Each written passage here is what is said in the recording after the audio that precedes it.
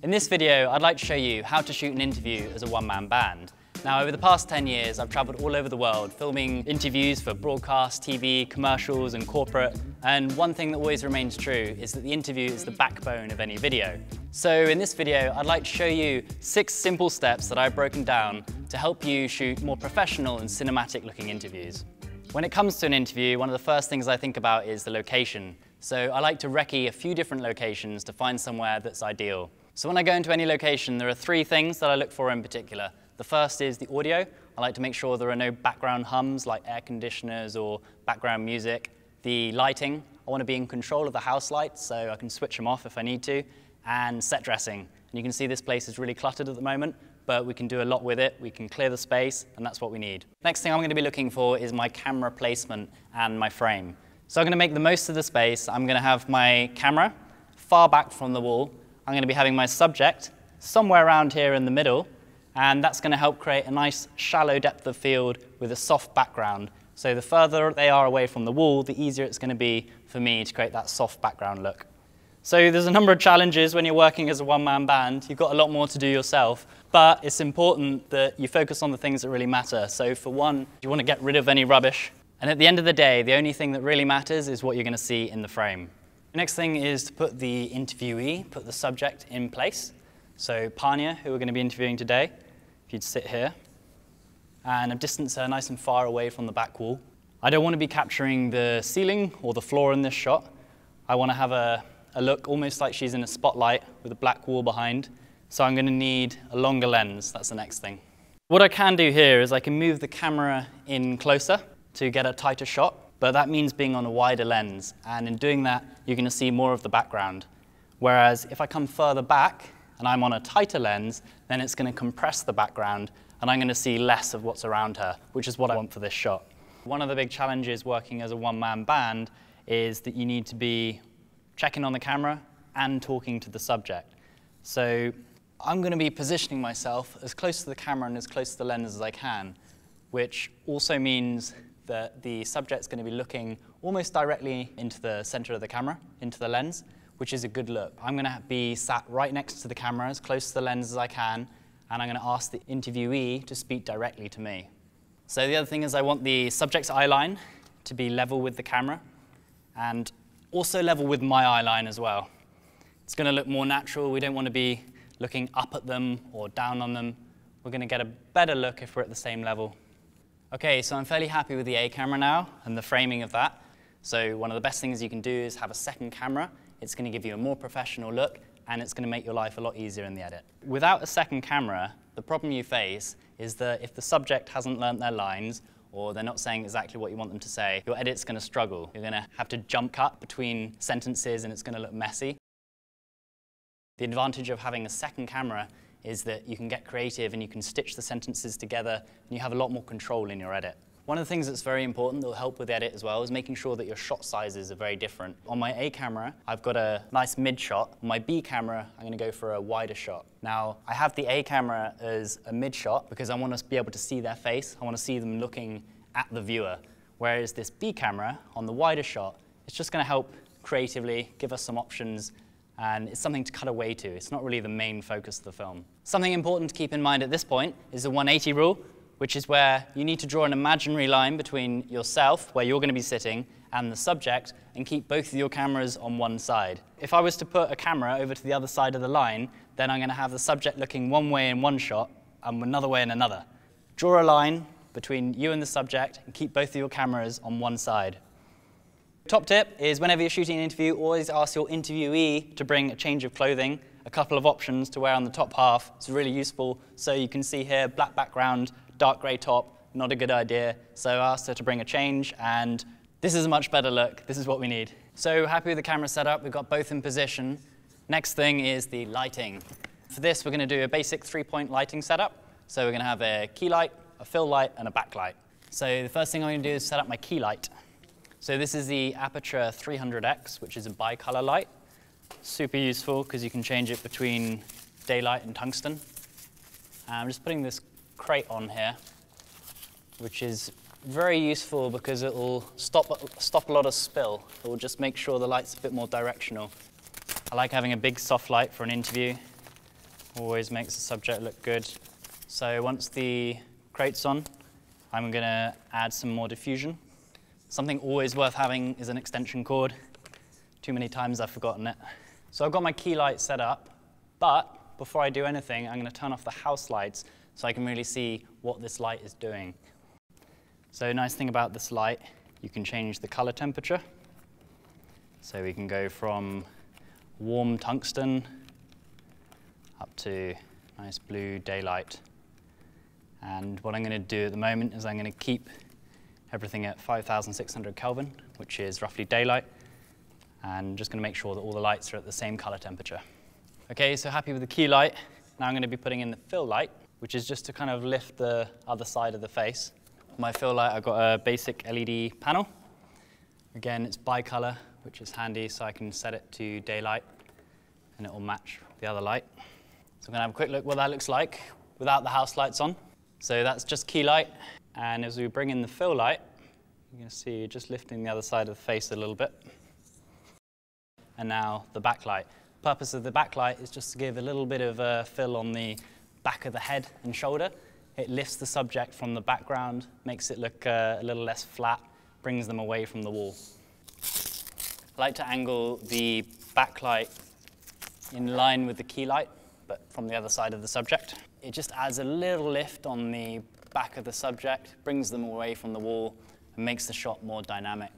And I've gone with a tungsten backlight here, just for creative effect. It just adds a little bit of color, a little bit of something extra into the shot. Okay, so this is what it looks like with no lights on.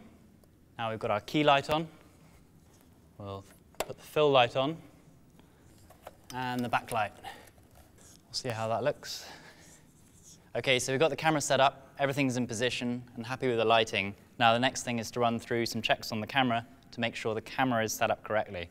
First thing I'm going to be looking at is the aperture, or the f-stop. So I like to shoot an interview at a low aperture, around 2.8. That's the sweet spot for an interview. If you go any lower, down to sort of f2, you run the risk of them moving out of focus when they move their head, and a higher aperture number, like f6.3, 7.1, you can see we're not letting much light into the lens, but a lot more is going to be in focus. So f2.8 is a good sweet spot for an interview like this. So the next thing I'm going to check is the framing, and you can see this shot's looking okay, but it's not great. I don't think it's particularly nice to show someone's lap in shot, and I want to make this shot a little bit more intimate, so I'm going to come in so it's sort of from the top of her head down to her waist. One of the things to look out for is not to give too little or too much headroom. So too little headroom, and you'll be giving them a haircut. Too much headroom, and makes them look a little bit small in frame. In addition to this, the rule of thirds is a really nice way to help you frame your image. Simply put, you draw 2 imaginary lines across the horizontal and 2 down the vertical, and the points where the lines meet are the sweet spots. One option there would be to have my subject on a third, looking into the empty space. It's much nicer than if it were the other way around. If she were looking into the closed side of the frame, it would look quite uncomfortable. So that can be a creative choice. The next thing to sort out is the exposure. Now, when it comes to consumer cameras, like the 5D, you're only going to have a histogram. It's not a very accurate way to be able to correctly expose your image. And then when you move over to professional cameras, like the FS5 here, you're going to get more advanced features, and this is one of the things you're really paying for. You're going to get things like waveform, which really help you set your exposure correctly. So we've got an external monitor here, which will show us the waveform. So waveform is a representation of your image, the light levels of your image on a graph, going from left to right. So you can see in the middle here is our subject, and on the left, we've got 0 to 100 IRE, which is a percentage exposure level. The ideal place to position your subject is at around 60 IRE, and our background is falling into darkness back here. In many interview setups, what I'll do is I'll try and keep my subject around 60 IRE and have my background about 20% lower than that. So the background on 40, the subject on 60. But in this situation, we're going for something a little bit more creative. We want the background a lot darker than the subject. The next setting is the shutter speed, and simply put, you want your shutter speed to be twice your frame rate.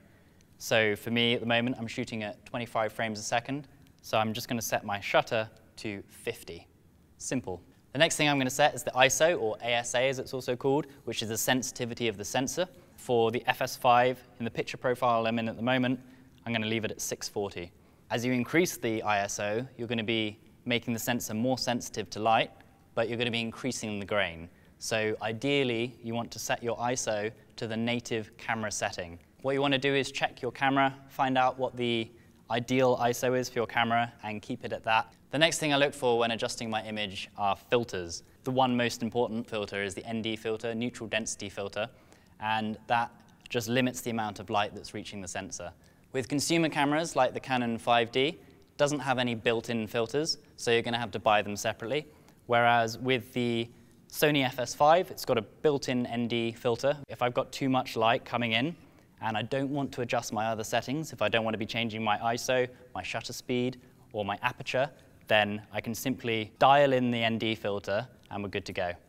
The next thing to get right is the white balance, or the color temperature. At the moment, I haven't set my white balance, so it's looking a little bit orange. It doesn't really matter whether your lights are tungsten or daylight, as long as they're all the same and you white balance correctly. So you want to make sure that you white balance where your subject is in front of the lights. So I'm going to ask my subject just to hold a white balance card. It needs to fill the frame. Rather than moving the white card closer to the camera, I'm going to move the camera closer to the white card. Okay, so white balance correctly, I'm just going to put the camera back where it was.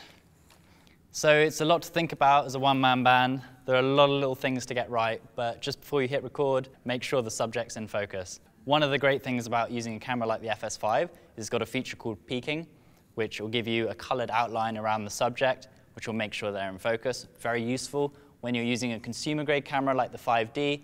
Doesn't have peaking, so you've got to do it by eye. You've got to make sure you get it right, and that's very important. Okay, so the camera's set up, and I'm happy with the settings, but there's one last thing, a last question that I like to ask myself before I move forward, and that is there anything I can do to make the shot more interesting? I'll look at the background, I'll look at the framing, the headroom, the subject, and just see if there are any details that I can improve to make the shot more interesting.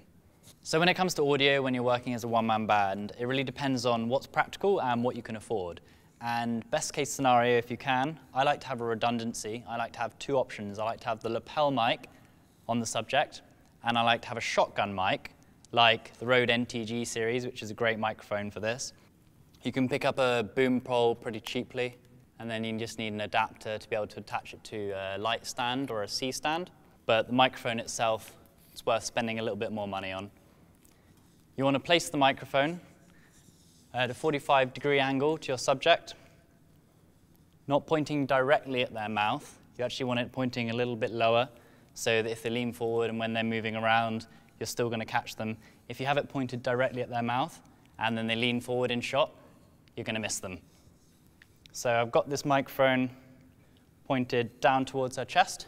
The next thing I'm going to do is check that the microphone isn't in shot. It's quite tight on the A camera, which is ideal. Now we're going to set up the lapel mic, which is going to be attached to the subject.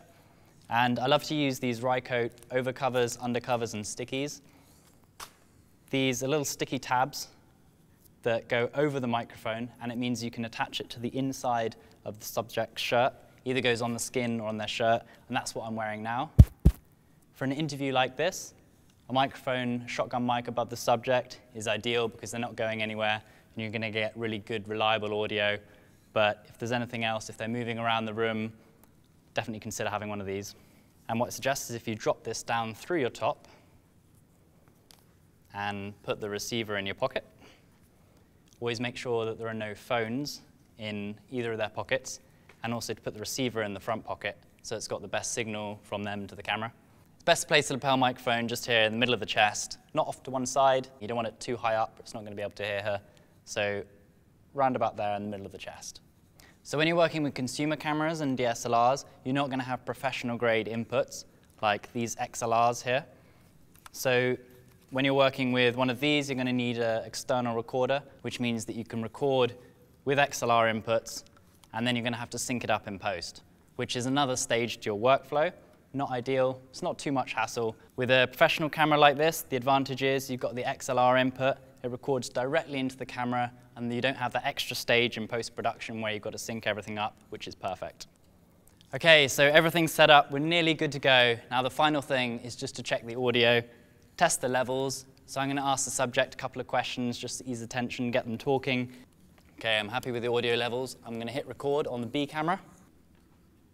I'm going to dim the house lights and we're good to go.